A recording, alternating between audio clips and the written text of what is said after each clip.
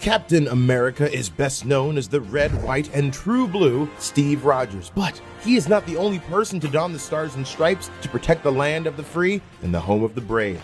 Prepare to salute Captain Americas through the decades.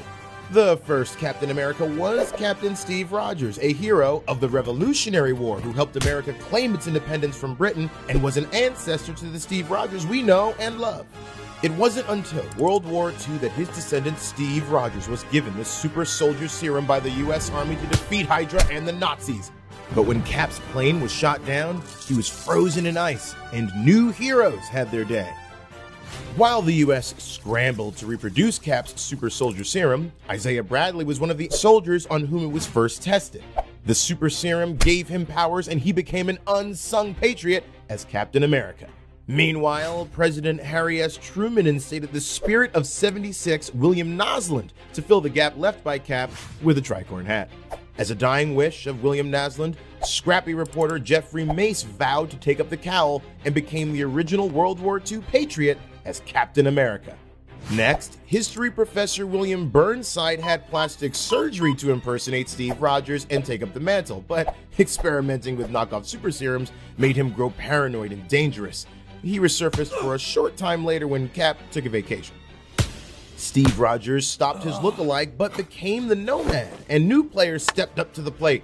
First, pro baseballer Bob Russo struck out, then tough guy Scar Turpin wasn't tough enough. Finally, Cap fanboy Roscoe Simmons proved himself and earned the shield, but without superhuman abilities, died defending his country.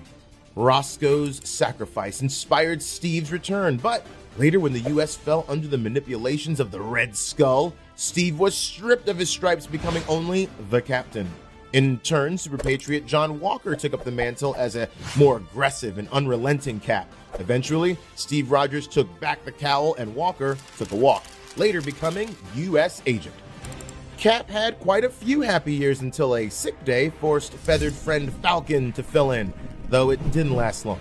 It wasn't until the seeming murder of Captain America that Bucky Barnes did what any best friend who survived being Cap's sidekick and a brainwashed Russian operative would do. Bucky took up his friend's mantle in order to avenge his death, subsequently bringing Steve back in the process. When Bucky was later forced to step down as Cap, ex-Special Forces soldier Dave Rickford had a brief brush as the Masked Avenger, but Rogers couldn't let another Roscoe Simmons happen and reclaimed the cowl. Steve served more years yet, but time eventually caught up with Cap. Steve Rogers lost his super serum and began to rapidly age, so Sam Wilson flew high as Captain America once more, this time for several years.